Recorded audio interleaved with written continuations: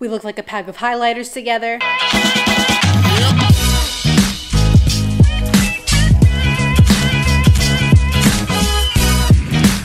Good morning, YouTube. What's up, guys? I hope you're safe and healthy and happy and doing okay. My idea for this video was to use the same footage that I used for my ASICS World Ekiden Challenge, because that's when I used the ASICS Hyper Speed for the first time, right out of the box, 10K race day ready, and then Ruby ate all my footage, so now we're going out on a second run so I can make a running montage. Thanks, Rube. So you guys already know what's going down. This is my first run impressions of the ASICS Hyper Speed, and we're gonna go on a quick little 5K. So let's not waste any time and let's get to the run.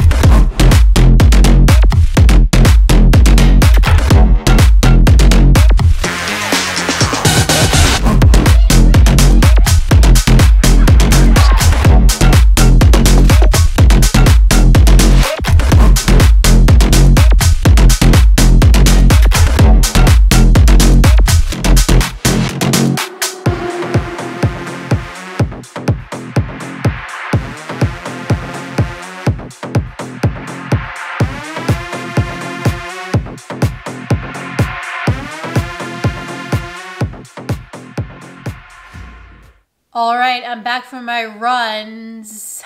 Thanks, Ruby. And now it's time to talk all about the ASICS Hyper Speed. So this was news to me, but apparently the Hyper Speed was a shoe that used to be on the market, and it was a pretty popular like road flat, racing flat type of shoe. Then for whatever reason, ASICS got rid of it. ASICS decided to bring it back, and here it is for 2020. This is the kind of shoe that people used to race in before carbon fiber plated shoes took over. And as you guys know, if you saw my video from earlier in the week, I used this shoe for the ASICS World Ekiden Challenge. Side note, that was really fun. Go check out that video here. And I gotta say, I wasn't expecting much, but I was pleasantly surprised with how good this shoe felt for being so basic. I'm gonna mostly talk about how that day felt with this shoe because it was straight out of the box. And if I notice anything different from my second run, I will definitely put that in as well. Before we get started today, I do wanna let you guys know that this shoe was sent to me by ASICS. However, they're not gonna see this video before you.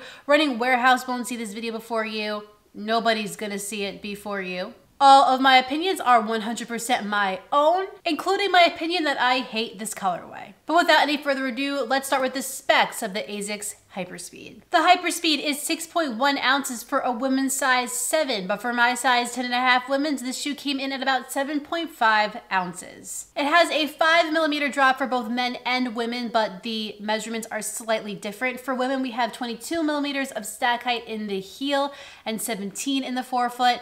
And for men, we have 21 in the heel and 16 in the forefoot. And in my opinion, the ASICS Hyper Speed is true to size. Starting with the upper of the ASICS Hyper Speed, we have a very lightweight, breathable mesh. It almost looks like 2 layers, which you would think would be a little bit thick. But the way they designed it is really neat in the sense that there's a lot of protection here, but you also do feel a lot of air travel through that forefoot. We really don't have very much going on here in terms of overlays. We do have some in the midfoot on both sides, just the ASICS logo. And if we head towards the back of the shoe, you do have a sturdy heel counter. Racing flat uppers usually don't hold their structure too well. But this one here is able to maintain its breathability but keep structure, which I think is a really good benefit. One thing though that I did kind of have an issue with in this shoe's upper is the tongue. It's extremely thin. It's basically just a piece of the mesh and it's not gusseted. So getting my foot in this shoe without screwing up the tongue was a nightmare. Eventually I did get it down, but it wasn't my favorite setup. The laces are very thin and they're not stretchy at all. I was able to get somewhat of a good lockdown through the midfoot, but I think if the laces were maybe a little bit more premium, I know this is a pretty cheap shoe, which we'll get to, but maybe just a little something more, I could have gotten a better fit there, but it really wasn't anything too terrible. And like I said, a nice sturdy heel counter.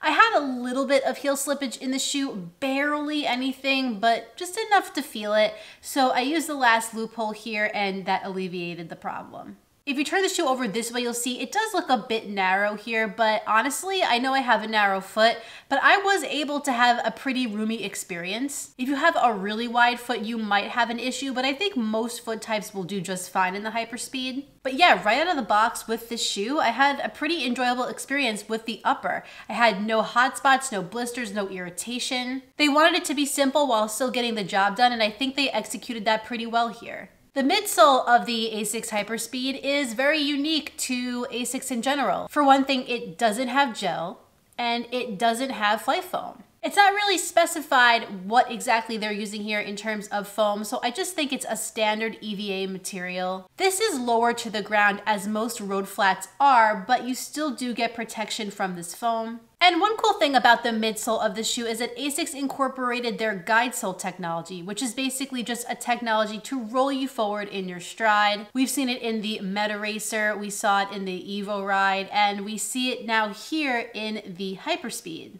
I gotta be honest, when I first saw this shoe, I thought it looked a lot like the Meta Racer. Which, that shoe I thought was gonna be way too firm for me. It's very low to the ground from like what I'm used to. However, it ended up being something that I really enjoy running in. But then I thought about this shoe and how it doesn't have the flight foam that the Meta Racer does, and it doesn't have a carbon plate. So what does one do when they're hesitant about a shoe? Well, they use it in a 6-mile race right out of the box, right? Oh, just me? I figured. But I thought that would be a perfect time to really try out this shoe, and I ended up being right because I was surprised by how comfortable and how nice of a ride the shoe has underfoot. Yeah, it's really basic. There's no bells and whistles here. It's just a slab of EVA, your little guide sole technology, and that's it. But it felt smooth underfoot, and I didn't feel like I needed more cushioning underfoot towards those later miles, which I was shocked about. Maybe I'm the only one who feels this way, but I think we've grown so accustomed to having a lot of cushion underfoot because of how popular max cushion shoes are and how now racing shoes in general have tons of cushioning. But you forget that you don't always need all that underfoot. And this shoe, the Hyperspeed, helped remind me that sometimes it's nice to just have a low to the ground road flat shoe that's gonna help you go fast. Now, if I ran in the Hyperspeed for like, let's say a half marathon, I'm not sure if I would feel the same way. It might be a little too firm for me. And definitely for a marathon, it would be too firm. But I think for that 10K distance, this is a really nice option. It's one of those shoes where I forgot I was wearing a shoe and I could just focus on keeping my turnover solid and consistent. Now, if it had a carbon plate, could I have gone a little faster? Maybe, who knows? I don't want you guys to think I was like, wow, this is amazing. What a life-changing shoe. No, I mean, it's a simple, basic shoe.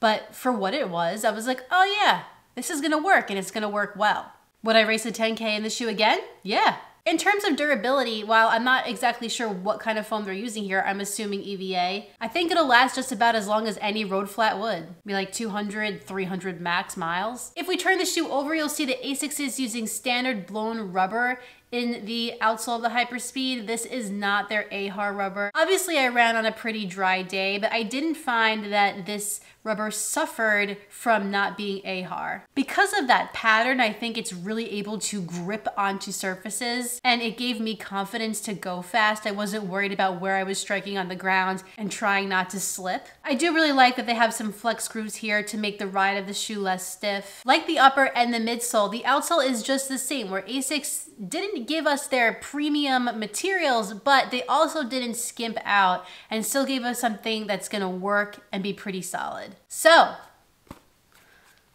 all that said, How much is this shoe gonna be? This shoe's gonna be $90. Yep, 90 freaking dollars. If you're looking for a fast day shoe, but you don't want to spend a ton of money, don't care about a carbon plate, this is your shoe.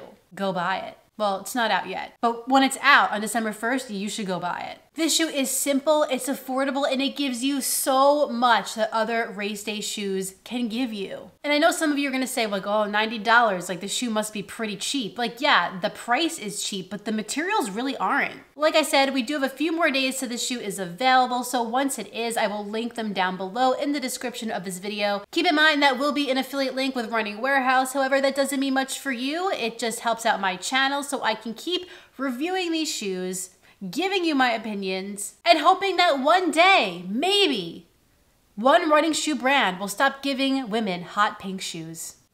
A girl can dream. I think that the Hyperspeed is a major bang for your buck in a world where racing shoes and road flats have become so expensive and are quite possibly the most expensive type of shoe that you can buy. Here's your $90 option. In fact, I'm looking forward to bringing this to 50 miles. Well guys, that concludes my first run impressions of the ASICS Hyper Speed. If you enjoyed this video, please like it down below and subscribe. And when you're done with all that, hit the notifications bell down below so you can find out every time I upload a new video. Please stop with this color. I have some more videos for you guys next week, but in the meantime, get out there, get on the grind, and don't forget to run like heller. See you next time.